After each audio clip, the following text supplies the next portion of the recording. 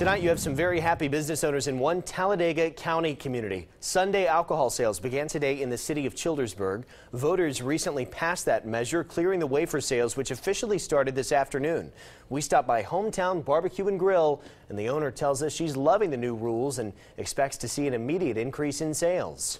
I think that it will increase a little bit. I mean, I think that people will come out, especially when they know that we are here and we are offering Sunday specials, bucket specials, that we are now serving ice cold beer on Sundays. I think they will come out and support it. Community leaders have been pushing for this change for years, and they're glad to see all of their hard work paying off, they say.